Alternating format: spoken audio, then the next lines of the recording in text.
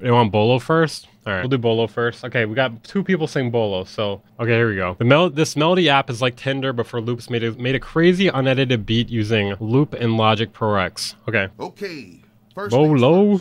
Go Bucks. This is fucking long as hell, dude. 25 minutes. Oh my god. Okay, we're not off to a great start here. We took a hard defeat. We took it on the chin. Okay, testing. Okay. Shout out to the Cowboys fans out there. That is true. The Bolo thing, that is catchy. That is catchy. I like that. It was rough, but I'm always still going to be a Buccaneer. Either way, today we are going to be using a brand new app called the Melody app. It is kind of like Tinder, you know, the dating app, but with loops, even though I've never used. So I feel like he's like, is it just me or does he talk kind of slow? I can't tell if I just had like a lot of coffee. Tinder before. Have you guys used Tinder before? Bolo!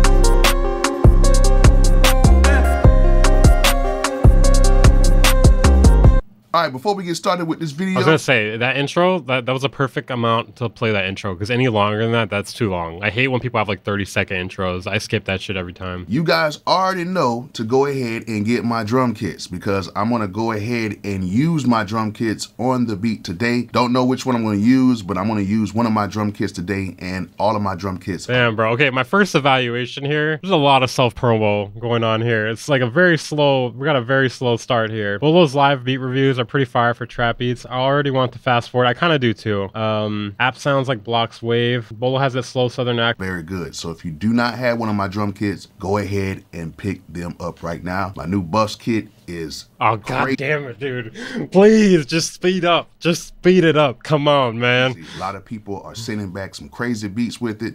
So go ahead and pick up. Okay, I'm gonna want it. Thing is, if you need some equipment, go to Zounds.com, okay? But go ahead and click the link that I have down here. This is way too long. This is way too long to start a video. I mean, shout out to everyone making content, and shout out to everyone in the world. Shout out to everyone, all right? But this is way too long to start a video. I mean, maybe this is what I'm doing wrong though, you know? Push this drum kits hard. I fast forward all videos, even yours, Weaver. You mean like you speed it up? Oh, that's messed up. That's messed up. How dare you say that to me? How dare you say that to me? I can't even believe you would say something like that to me. Yeah, speed up. How dare you say that to me? I can't believe you say something like that to me. Good luck speeding this up now. You guys can go ahead and get it's also a live stream now without a credit check or a background check. So go ahead and click that link in the description. Oh my god, dude. Are you kidding me? We're 2 minutes in. Go ahead and get you some gear. You can go through, scroll through some loot. I'd probably be rich if I was doing this. So some of you are like, what is the Melody app? Well, okay, this is an actual app. Okay, thank you. Thank you. I was going to scream if it wasn't. You can go through, scroll through some loops, find the loops that you like, save them, and then send them to like your email or something like that. Yeah, not only am I going to respect the hustle, I think I'm going to copy it too. I'm going to do this. My next 100 videos, guys, it's just going to be 3 to 5 minutes of promo. And then download them to your favorite program or to your favorite drum machine and make some beats with it. But I will tell you this, the loops are not royalty free. Okay, you are going to have to give the loop makers 10%. I mean, what would be the point of it if it was royalty free? Like if it's like a Tinder, but for melody loops, which already, this is a really weird idea to begin with. But if it was royalty free, like what would be the point of that? You're just giving out free shit when you could just give out free shit on like Twitter or on your YouTube page or fucking anywhere on the internet. And people will just people will go way out of their way to download that. You wouldn't have to put it on some sort of app. And I think that's actually pretty fair, you know? And then you never know, you can maybe make a pretty decent relationship with some of the loop makers, and you never know, y'all could become the biggest producer tandem of all times. But I'm gonna go ahead and show you guys. Imagine you find like Nick Mira on there or something. That's how this app works, and then we're gonna go ahead and pick a loop, and then we're gonna make a beat inside of Logic Pro. If you like the loop, you just go ahead and swipe right, and what that does is it saves the loop. Yeah, I had to speed it up, and they made this as simple as possible. And then if you swipe down, this is just like a play button, basically. You just swipe and there's a play button. See some of the information, like the person who made the loop. It's that simple. So I'm very curious. This did seem like an interesting video, though. I'm gonna sub. I was a sub.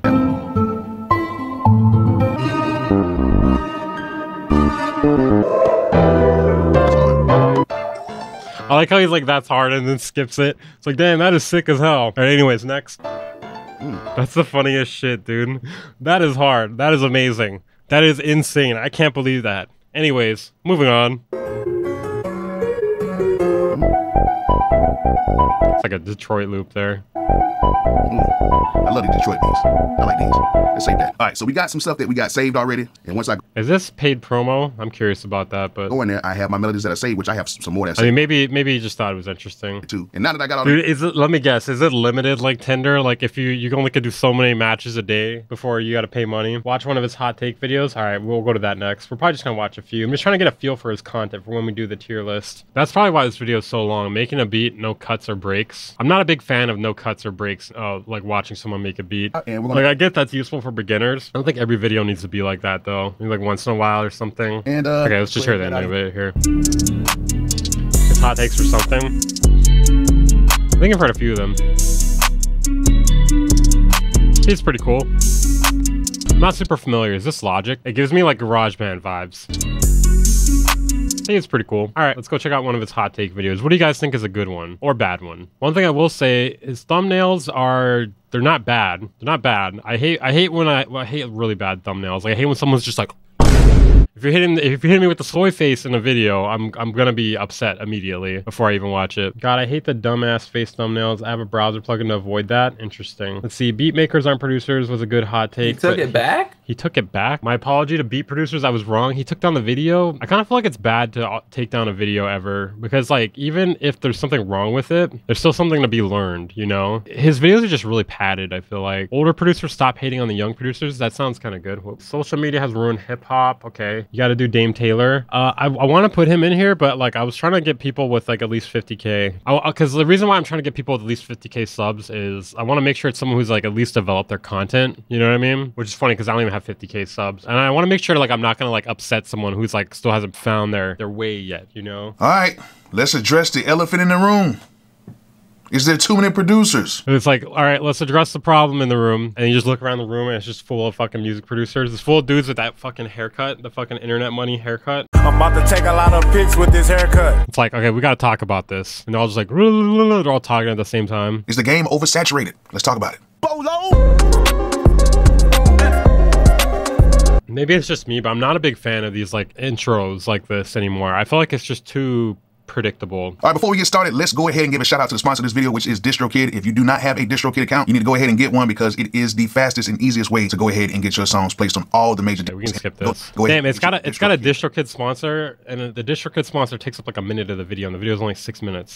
They were getting a little fed up because it was kind of hard. I mean, maybe you make some good points, though. Hard for them to get placements on big albums and everything like that. But you know, like me, as I say all the time, I don't chase placements. I like to find new talent and work with new talent and kind of build with that to where. Some people would say that's a cop out, but I actually do agree with that because like when you're competing for placements, like a lot of people are more interested in the fame than the money, and because of that you're gonna be sacrificing a lot of money. So it's like it's not really a very, I mean, it can be financially lucrative, but it can also not be at all too. You could be just like eating shit for a while, you know? You will eat shit for a while. Yeah, that's what I'm saying. Like I feel like, I don't know, there's too much focus on placements and not enough focus on like making good music. I mean, that sounds corny, but it's true. A multiple form of placements, but a lot of these guys really want to get with these bigger artists, and they're saying that it's harder to do it now because there is so many producers. Now, I'm a little bit older in age, but not how I feel. But I am a little bit older, and back when I first started out, it wasn't that many producers. Not that I can think of, because back I agree. Like when I first started, it was pretty rare to know anyone that produced. Like I knew maybe like 3 or 4 people like in real life, and they all used Reason. So I started using Reason also. They first used FL, and they switched over to Reason, and I started using Reason. And you actually have to spend a lot of money to actually be able to produce. I prefer collabs and build talent. Yeah, same. You can be hunting for placements, but you can also help build new talent. I mean, I'm not saying don't do it, but I'm just saying if that's the only thing you're chasing, it's gonna be rough. It's gonna be rough. You're watching Bolo. We're doing research. Yeah, at the moment we are. We're doing research for the next tier list, and people want to do Bolo first, so that's what we're doing. Didn't have laptops like that, or you had to have a computer, which even the slowest of the slowest computers built today is actually 10 times faster than computers that it was back then, and you had to have money to buy those back then. So it was not a lot of people producing, and it wasn't that many people rapping at that time, or even singing or whatever, because it took a lot of money to book out. Oh no, there was a lot when I started. At least there was a lot of people rapping. I would say there was like more people trying to rap than produce. Studios back then, because you either had to know somebody who had the money, or you had to have your own money to go in some of these bigger studios, because it costed a lot back then. But now, with so many laptops out, how cheap the programs are, with all the sounds that are are being made with all of the loop kits, MIDI packs, everything. There is a ton of producers out. And some of these guys are saying, hey man, there's no space. We don't have no space. It's too full. And I kind of feel where they're coming at. But at the end of the day, I actually feel like it's kind of cool that you do have that many producers because competition. A lot of artists actually have options now. And then now you can collaborate with a lot of producers as well. So competition forces, well, I mean, he didn't say competition, but the reason why I said competition is it forces you to be better. Can't really do really good bass lines. You can go ahead and go to this person, or if you can't really come up with the melody, you can go to this person and you guys can go ahead and collaborate on certain songs. Now, what they were saying was that's cool because, between them, they collaborate, but they feel like it is just way too many producers right now. And they feel like it is thinning out the system, basically meaning that you can get this one producer and then the next album you can get this producer. And in some ways that's true in terms of like industry placements because there's only so many people in the top level of the industry, you know what I mean? So, and like, there's only so many songs put out a year. Obviously I don't know what the number would be, but there's not as many of those as there are producers trying to get placements. So it's like basically going to be like a totem pole or like a,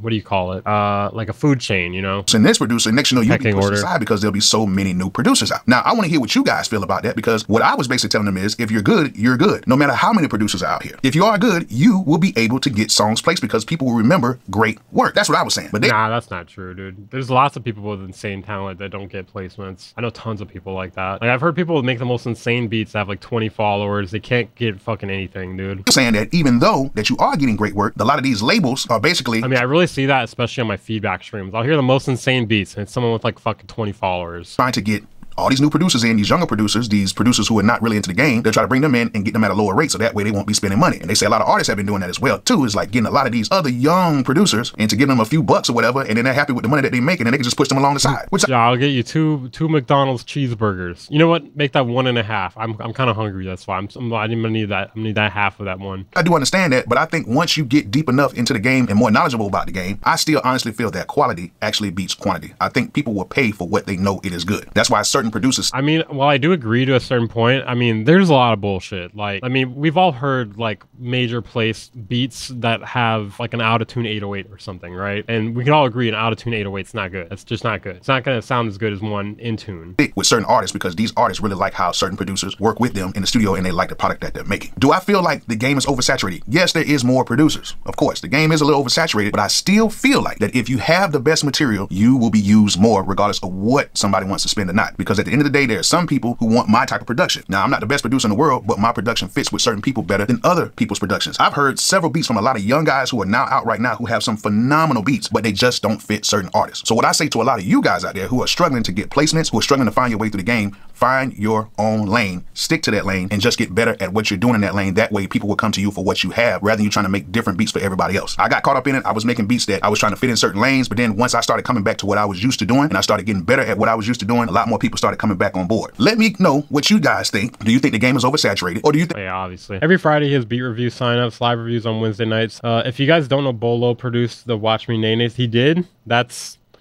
fucking funny. Okay, I think we got enough on Bolo.